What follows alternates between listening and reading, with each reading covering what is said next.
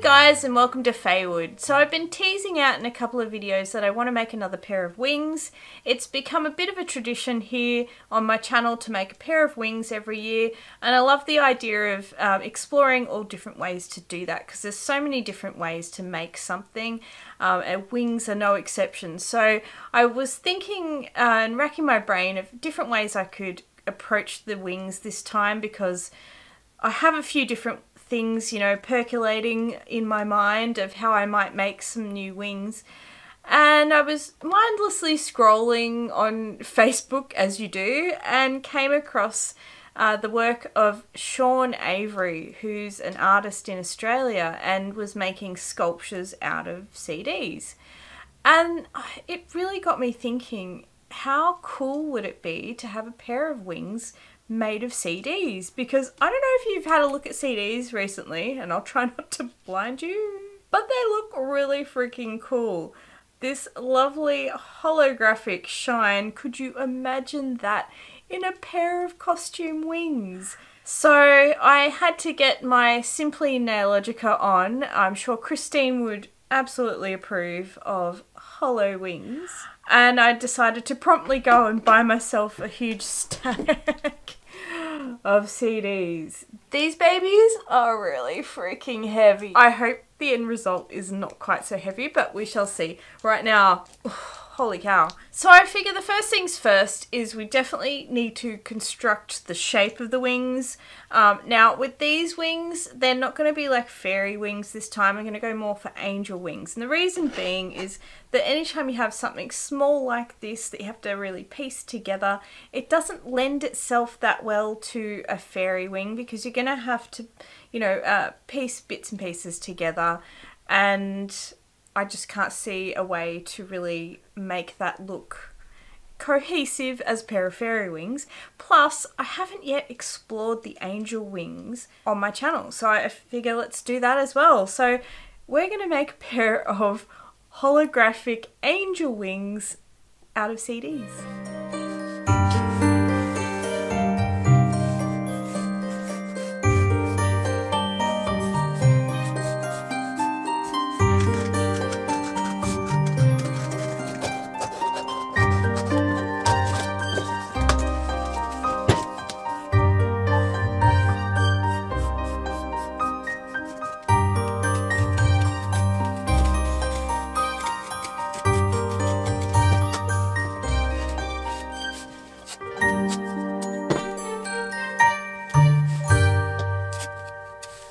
Righto, so I tried these on. I've only made one wing template because I can use the same template for both wings, but I definitely recommend trying on your template, like holding it against your back, because you might think that the wing is the right size or shape or whatever, but when you see it in relation to how it will be when you're wearing it, it might totally change what you think about it.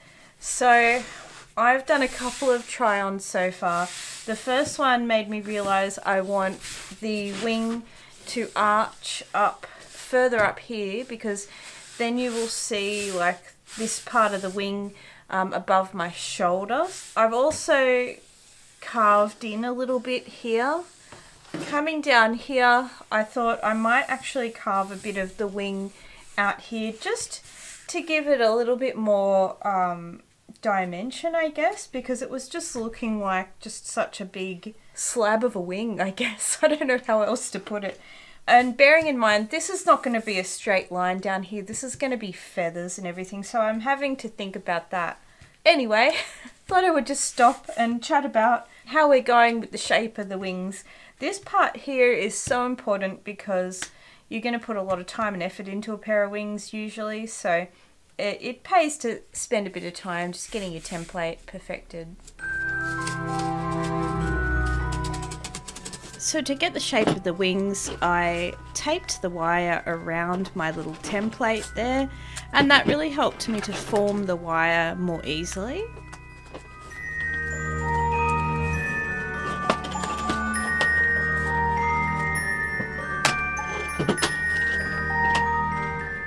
And once I connected the wire up, I was able to cut it off the template and it would retain that shape.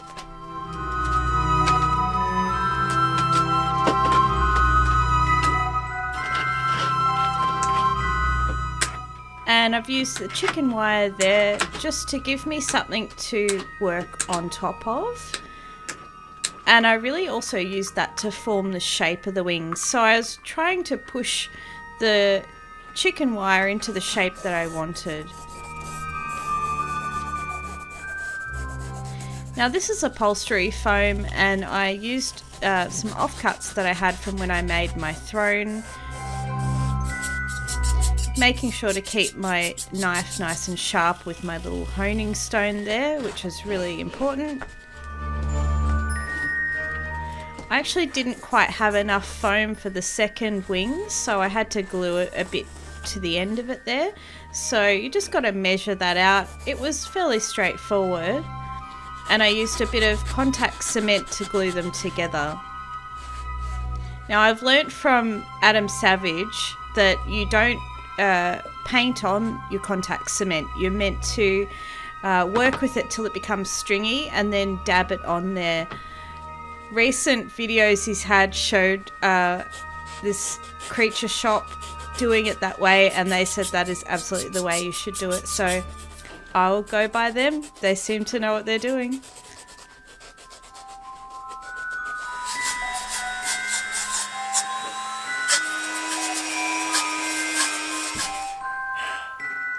Holy cow.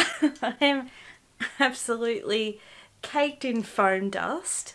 Well, I'm progressing through these wings pretty well, and I haven't checked in with you guys for a little bit, but I am making these little curved foam bits to go on the outer edge of the wings, and I was trying to work out how to smooth them out, and my husband reminded me, oh, you should try the Dremel. I tried a couple of bits. I had it like an engraving bit, that didn't work, but definitely the little sanding disc bits, oh, they chew through this really well, if not too well. So if you're not careful, it gets away from you. I was like, oh yeah, and then chunk, and I'm like, oh fuck. So I recommend take your time, and when you think you're taking your time, go even slower. Because the last thing you want to do is like be progressing really nice with this lovely piece of foam, and then what I just did here, I don't know if you can even see it, but I chunked a big chunk out of it. So I ended up using a little bit of contact cement and, oh, I didn't close that, and sticking a little bit of foam into the gash, and that seems to have fixed it up. Definitely works really well. I am absolutely caked in black foam shit though, so I don't know if you can see all of the mess that's gone everywhere, and I 100% should have had glasses on while I did this, and I didn't think it would kick up this much. I'll have to remember that for next time. Like crazy. Alright, well I think I fully just choked on a little bit of foam that flew down into the back of my throat, so that was fun. Yeah, again, wear a mask. Don't do what I do. Do as I say, not as I do, or something along those lines. So where to from here? Basically I need to stick these on. I think I'm just going to continue on with the contact cement. I was thinking about spray on glue, but like it's going to go everywhere, whereas I think I could get a little sponge and just be a bit more precise with the contact cement. So I might do that. I'm thinking I'm going to put some sort of skin on these, just like some sort of material or something or other, just to give me a surface that's you know, less open weave than chicken wire. Yeah, then we should at least have a frame of some wings we can work with. I think it's gone up my nose. I'm pretty sure I've just inhaled it. The things I do for you guys.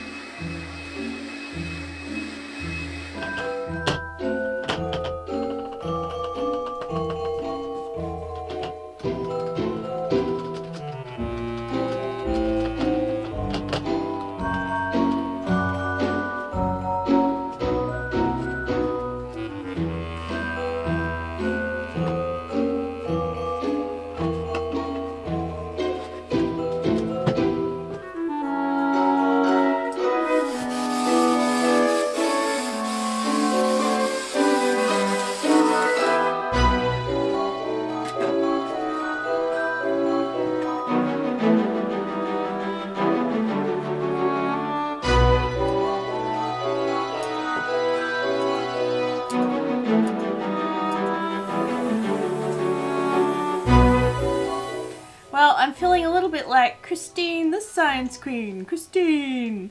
It doesn't work so well with Lady Faye the Science Queen.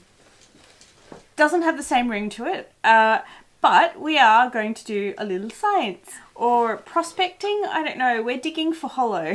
And I've got to work out the best way to get to the hollow through the little plastic coating that's on CDs. Now looking into this, I figure there's two methods that I've seen used, and one is with boiling water, which Exhibit A, I went and boiled a kettle of water, and the other way is by using a utility knife to kind of pry it off.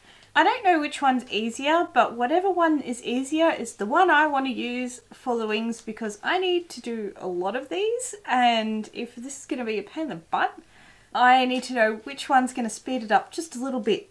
So we're going to try both methods and see which one wins. Boil, boil, toil and trouble. Something, something, something. I forget the rest of it. Alright, well, while that does its thing, I'll give it a minute. I am going to attempt not to cut my hand. This could all go south. Let's see what happens when I try and pry this off. I'm not even entirely sure where to pry from.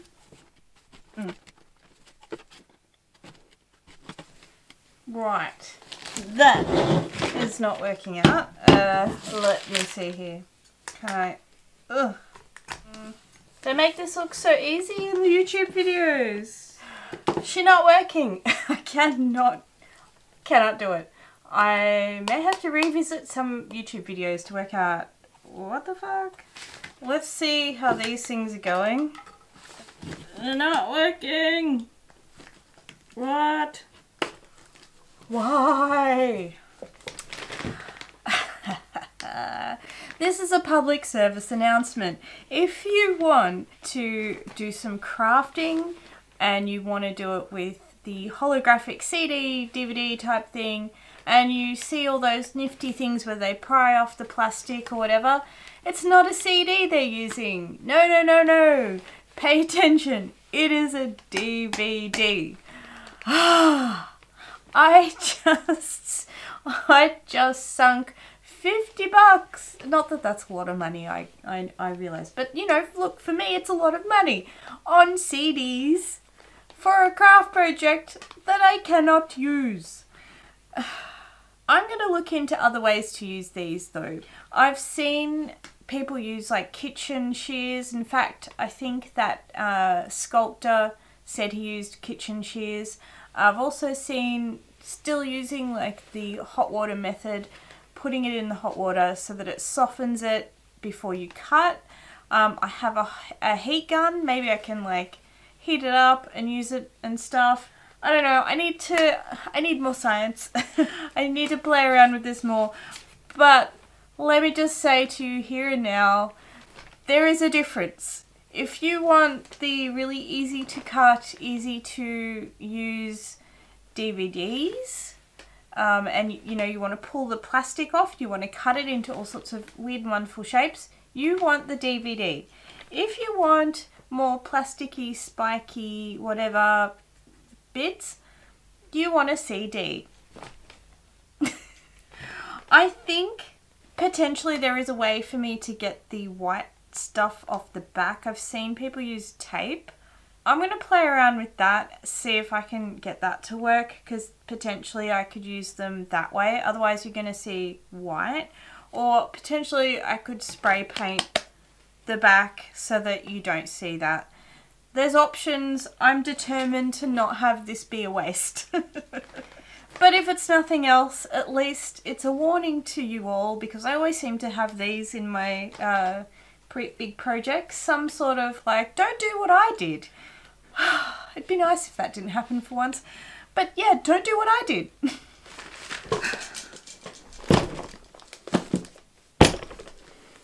Righto, well guys, it's a week later and a couple of eBay orders later. I have bought myself some DVDs this time. I am really scared to actually try these out. These are meant to pry apart from my understanding, but I don't know if all DVDs are created equal, so we shall see if I am stuck in the same boat. I can tell you this, I am not purchasing any more CDs or DVDs or what have you to make this thing. I have already spent enough money on that. Now, in addition to that, I want to make sure I don't waste the CDs that I had. So I bought myself some handy dandy kitchen shears because my understanding from all of the videos and / information I've read is that a strong pair of scissors is the way to go, and these had reasonable feedback on Amazon and came quickly, which is what I was after so that I could keep going with this project and not be stuck.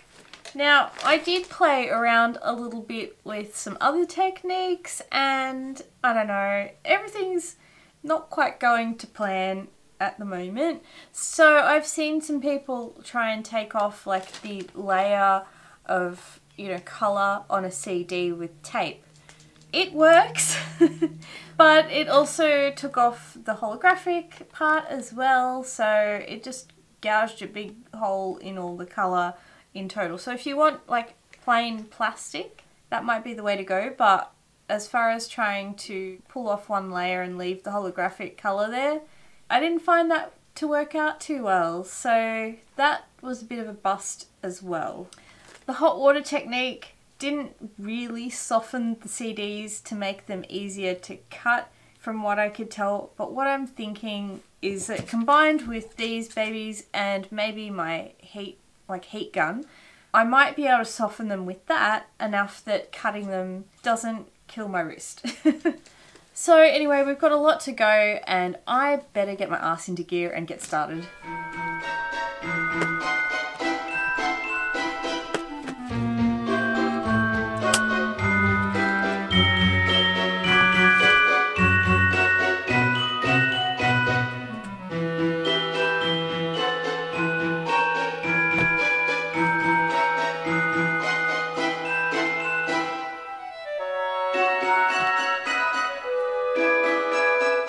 Oh my god guys, what have I got myself into with this project? I have only done a very small portion of this wing so far and I already have a blister and I still need to cut a crap ton more of the CDs. I'm trying to work out the easiest way to cut them, not only for myself but also to help you guys as well.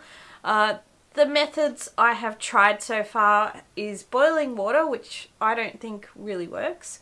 I've used my heat gun, which I think is a really solid way to do it. I don't think you could get away with a blow dryer. I just don't think it would heat it up enough. But you know, for $20–30 you can get a craft heat gun, similar that you would use for like embossing powders and stuff. That works really well. It does take a little while to heat up the CD enough that you can cut it. If you don't heat it up, it tends to want to shatter. So, and maybe not entirely shatter, but you just don't get those nice lines. It will start to break where you don't want it really when you're cutting it. The last way I've tried is with my blowtorch. Now this one, you know, you want to be careful with safety. Obviously I've got like heat-proof brick and all of that sort of stuff because I've used it for PMC before. I also keep my door open. You don't need much of a pass over on this and you won't really get, I haven't really got much of a plastic, melty plastic smell because you're really not melting it enough to do that. You're just doing it just enough to soften it. And what I've realized is there's like this fine line, there's this Goldilocks part where it's either too hard to cut if you don't do it enough, or if it's too soft, it starts to bend and curl too much. So it can be tricky. So there's like pros and cons for that method and the heat gun method. Like the heat gun, you're not going to have any trouble with it getting too melty unless you've got a much more heavy duty heat gun than I have, in which case maybe, I don't know. I don't have one, so I don't know. So I find that I don't have any issue with the cuts curling up or anything, but it is harder to cut. So, and with this, it's a lot softer to cut depending on how long you put it on for, and quicker to heat up for sure. Like, it's much faster to do it. But if you are not careful, then you kind of ruin the part that you're doing. And I still need to do it like a bit at a time. You can't like do the whole CD at one go. It does cool down super fast, so by the time you cut it, you'd have to redo it. So I'm just doing it like probably a portion about that big at a time, cutting that into the little chunks and then leaving it, doing it again, going on my merry way. Now, of course, you could probably skip all of this palaver if you just bought the right thing like I didn't do, which is DVDs. But it seems to me, from what I've learnt, is not all DVDs are created equal. Some DVDs come off like... So the CD, you can't split the plastic off the DVD. You can, but apparently some DVDs will... you can peel that plastic layer off really easy, cut it really easy and all of that. Turns out I didn't buy that type. Oh, yay. And I am not buying any more bloody CDs, DVDs or whatever. None of it. I have so many and I'm going to have to think of probably additional projects at this point because I have just so many. But apparently, yeah, they're not all created equal. Mine are coming off not smoothly, so some parts come off okay, then some of them have like blue streaks and some bits don't. It's not the most amazing thing ever, so we shall see how that goes, because I will need to again see if I can perfect a way to peel that off and get the most usability out of the DVDs I have, because I am hoping to God I have enough DVDs to do the inside and the outside of both of these wings, so we shall see.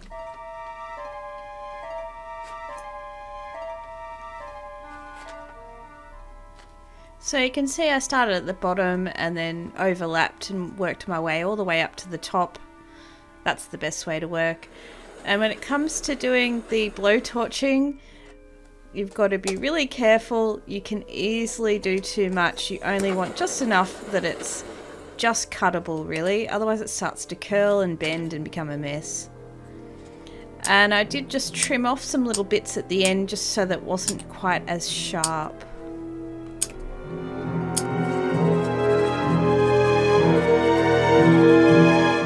Right, oh guys, it has been a really long time since I've checked in with you guys. I've been on holiday in between doing these wings, and we're back and continuing on with the project. And I thought it was high time I checked in with you guys and let you know where we're at. So we have this sort of outer edge of the wings done. Well, there's a little bit more I might do on it, touch-ups and so forth, but what I realised was, after doing all of the CDs and everything and then sort of feeling it, and feeling how sharp this bloody thing is, I'm like, well, that's not going to work for anyone, is it? If I wear these outside, I'm going to poke everyone, I'm going to scratch everyone, I'm going to get caught on everyone. I mean, I still might get caught on everyone, but... but I'm like, well, that's all well and good to make a really cool pair of wings, but if you can't wear them anywhere because you're worried about hurting people, then that's not very good, is it? So anyway, I was racking my brain of how I could fix this, and I came to the conclusion that I will glue a little seed bead on the end of each of the feathers, so that it's just softer, like it's just not as sharp then. The other thing you could do is just cut it so it's not as sharp. That's probably what I should have done, but hindsight's a wonderful thing. And I don't know, I kind of like the look of it anyway with the beads. I don't know if you can see that, but like it gives it a really interesting kind of look. These are quickly becoming more dragon wings than they are like angel wings anyway. They were sort of looking, originally I was thinking angel wings, but I'm feeling like this looks more dragon, so we'll see. I definitely would recommend doing something on the ends of these though, whether you use a bead or you just glue some other thing or you just cut it so it's not a sharp bloody Like little daggers coming out of your wings. That's an option as well. Anyway, I still have a lot to go, so let's continue on.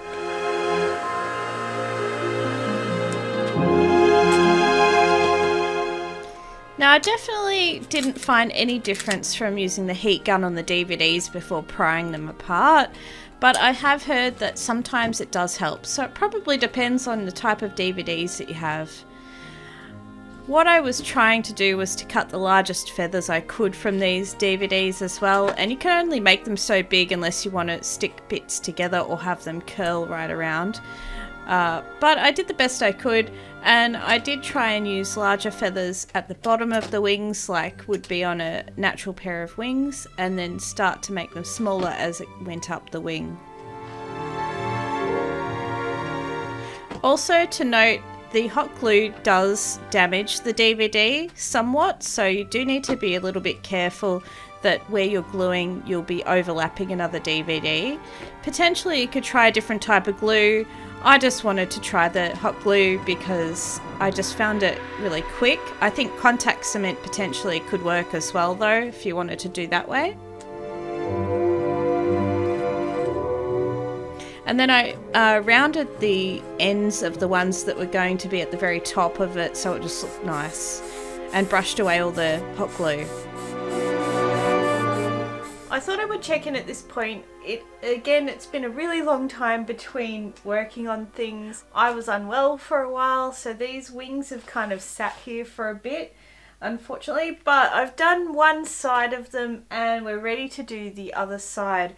I ran out of DVDs though. I've still got a ton of CDs left, like I think over 150 CDs because buying the wrong thing, and also like I didn't want to use the CDs for all of it because they're heavier, so you don't really want to add any weight where you don't need to, and I have a feeling these could be too heavy as it is, so we'll see. I mean, I'm gonna forge ahead at any rate, but they could be too heavy.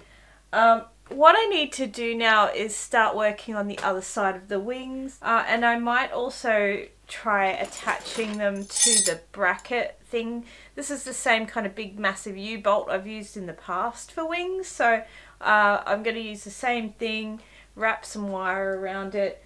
I think I may do that before I start attaching any more, you know, like covering this in DVDs, just so that if I need to use more wire, which I think I do, like the wings need a little bit more to hold them up, so I might need to just use a bit more wire just to add some more stability there, and then I can cover that with DVDs or whatever if I need to, whereas if I cover it all and then find I need to put more wire on, I'm in trouble. So that's where we're at. Just a quick check-in. And I'm going to forge ahead with this because this project has been taking such a long time, and I'm really hoping to get this out to you this week because, oh my god, it has just gone on and on and on, this one. So when I made these wings, I left a bit of wire at the end of each of the wings, and I made it just the right size for my U-bolt there. I bought my U-bolt from Bunnings, which is an Australian hardware store. If you don't have a Bunnings, just check your hardware store for the largest U-bolt you can. If you can't get a U-bolt, you can absolutely just make a little circle of wire instead and attach things to that. I just like the U-bolts because they're really strong. And I did add 2 rows of wire just to help the wings with structure. Now again, this is the fence wire that I've used in a number of projects. I'll link to the one that I use down in the description box. If you don't have something like that, I would recommend again going to your hardware store and looking for something that's similar to coat hanger wire. Fence wire is often really sturdy. It doesn't really matter the thickness as much as it matters that it's a hard strength. You do want a thick wire if you can. Mine's I think about 2 mil. These ones didn't come in gauges like other wire comes. But yeah, thick, strong, kind of like coat hanger wire. And then I've attached the wire with some stitches, some hot glue, and then I put some scraps of leather on top just to really give me some surface area to glue on top of the wire. It just makes it really strong. Now you'll probably see how difficult it was to get patches of holographic from those DVDs. They were quite patchy. Hopefully you guys have a better time than I did splitting them apart, and I wish I could give you some nuggets of wisdom with that, but I did the best I could, and some came out okay and some didn't, and it really didn't seem to matter what I did. And I did use a bit of lace at the base there just to give it a nice finishing touch. And then you definitely want to try and put something like lace or ribbon around where you've attached that wire so there's no sharp bits or anything. So I had some excess lace ribbon and I've used that wrapped around.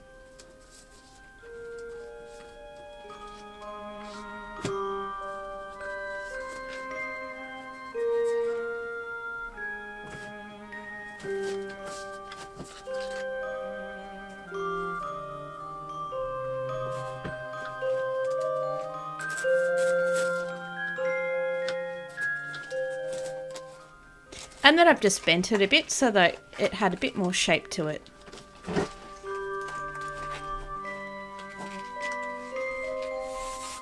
Now I did use some spray varnish on these, which changed the colour somewhat to a sort of purple shade. I just wanted to protect the DVDs.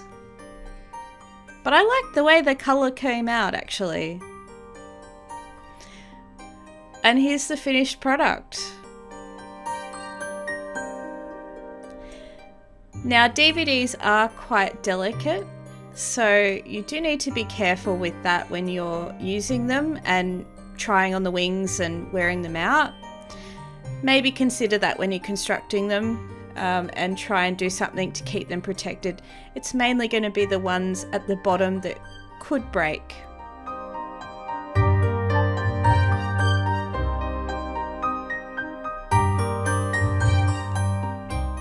I've used the same straps I always use for these wings. Again, I'll link those in the description box. I hope you guys have enjoyed this project, and I'll see you next time in Faewood. Bye guys.